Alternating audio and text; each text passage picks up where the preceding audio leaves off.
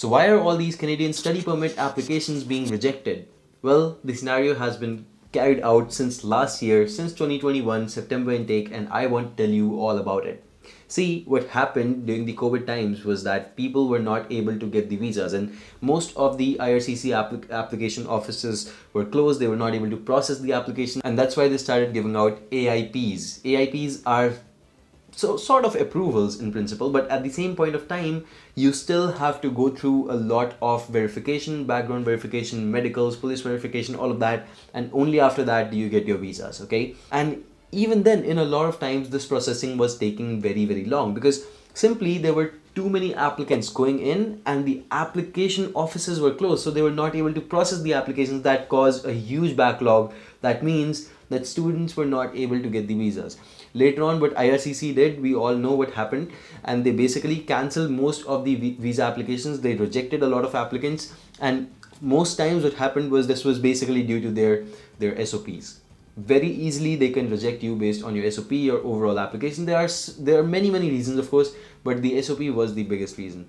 And I can see that, if the SOP was plagiarized, straight up rejection was happening. A lot of people came to me. A lot of people came to me from other consulting firms. A lot of people came to me directly who also applied themselves. They used some SOP that they found online, or they were basically not clear on the concepts and they mentioned something that they should not have mentioned in the SOP altogether. So these things are actually going to kill your Canadian study permit application. This is the last step. You have already gotten the admit. Most of you guys, regardless of whether you're going for the SDS or general route, this applies to both of you. Of course, SDS ones, you guys are stronger. You can make it a little bit easier, right? But general applicants, you guys are a little bit weaker because you're not showing a lot of funds. You're not getting that GIC for the most part, right? So even if you're getting it, depends, yeah, right? No, you have to qualify for the SDS. There's a certain condition, right? And you have to make sure that you are following those certain conditions, and that makes your application very strong in most cases. So that's why you can file in SDS. For the non-SDS ones, well, you guys can still make it, but since last year the record has not been very good. I just want to tell you about that in advance. Now, how do you actually protect yourself? I'll give you a couple of tips for your SOP. I think that's the most important part, but just in case you would like your applications to be handled by us, we can actually take care of that as well. End-to-end processing. End-to-end means until you get the visa stamped, and just in case you get a refusal, we won't be charging you again. We'll be working on your application again for free within the same charge. Let me just tell you a couple of things and then I'll go on to the tips. Okay, just in case you work with us and this is for the Canada visa application process, I'll include the link to the service page. Again, what we'll cover is your eligibility for SDS versus general. We'll find out if you can go for SDS if possible, otherwise we'll file it in general, right? Complete Canadian visa application via GC key, and you will have the control to this portal. A lot of times consultants would never give you control to this. It would be on your email over here. You would have 100% of the control. So we would not be taking it or snatching it away from you. You can still access the portal. Okay, then there's the study permit application form. We'll fill it with you on Zoom. Financial documentation, will give you all the samples of the documents that work so that you can use those to create your own documents, and we'll verify those for you. Okay, and we'll also help you correct them. Then the visa SOP, this is the most important part, and this will be done by Ivy League graduates for you. So we are already working with people who have done thousands of applications on the Canadian study permit, so you don't need to worry. Your applications will be in good hands, and 99.99% you will never get a rejection. Okay, so we're that confident. That's why we can offer the full service again without any second thoughts, just in case someone gets rejected also, because that's one in probably a 10,000 cases or something like that.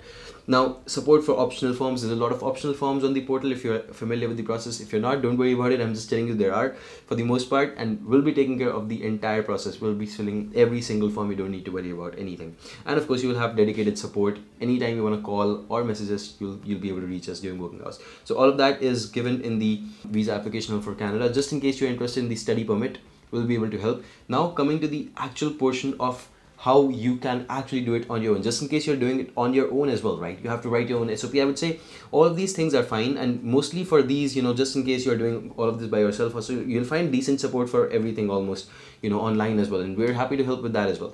But at the same point of time, when it comes to the visa SOP, you will find a lot of wrong opinions on the internet, and that is where you can get rejected for the most part, right? So we want to understand your case in depth, and we want to make sure that you don't end up getting rejected like last year a lot of students were, and most of that was actually IRCC's mistake, not even the students' mistakes, but the SOP could have saved you for the most part.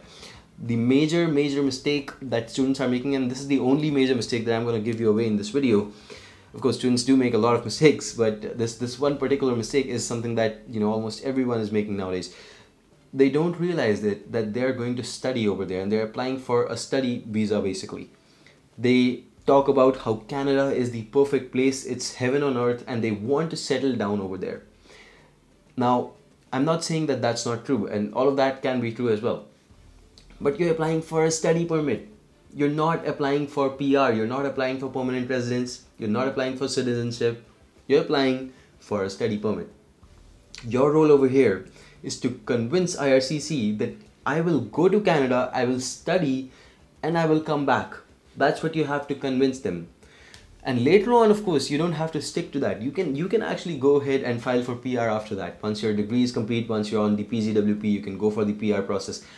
But right now, is it really necessary for you to tell the IRCC that, look, I'm going over there to settle down? No, it's not.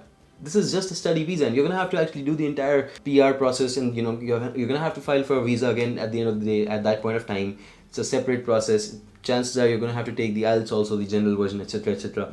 So all of that will have to be done by you only. But right now, don't make this mistake of telling the IRCC that you are going there to settle down. That's the biggest mistake you can make. Don't do that.